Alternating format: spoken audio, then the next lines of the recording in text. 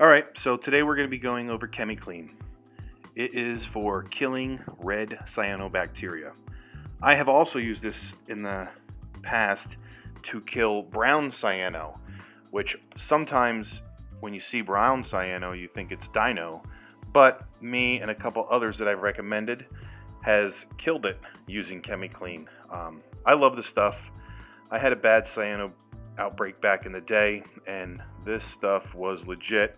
Totally cleaned up my whole system. Now right now in my frag tank downstairs, the refugium section it has a little bit of cyano growing in it, which is very common for a refugium. You know, it's not a huge worry, but I want to eliminate it before it gets out of control. You can see here it's vibrant, it's growing, and it's just a healthy bacteria. Now, like I said, I'm not really worried about it since it's only down in the refugium section, but over time it can make its way up into your display, so let's just get rid of it.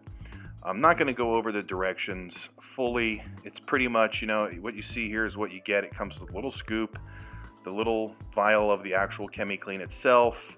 I think it's 1 spoonful per 10 gallons of water. What you want to do is remove your carbon, remove your GFO. You can continue to dose if you're dosing the tank, and you definitely want to remove the collection cup to your skimmer. They do recommend, you know, 24 to 48 hours. I say go the full 48 hours. And then once you're done with the full 48 hours, do a 25% water change, because I don't think the 15, 20%, whatever they recommend is good enough. So do a 25% water change right at the 48, you know, 52 hours, whatever. And they want you to heavily aerate it. What I like to do is I like to just take the collection cup off my skimmer and just let it go crazy. Just let it overflow for 48 hours. That will give you plenty of aeration. The aeration will actually help break up the cyano and get it out of there. And you can see here, this is 48 hours later, spotless.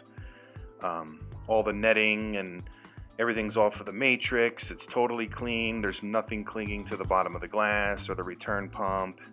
And, you know, the Chaeto itself is just back to its normal green consistency again. And in my sumps, you know, it doesn't matter for me to stir this up like crazy, because I always have my little pinky poly filters as my last overflow before my return pump, so none of this stuff can float over and go back into my tank. It always gets caught up on here. So I hope this video has been helpful. Any questions, leave them in the comments below and I'll see if I can get you your answers. So thanks for watching, and I'll see you next time.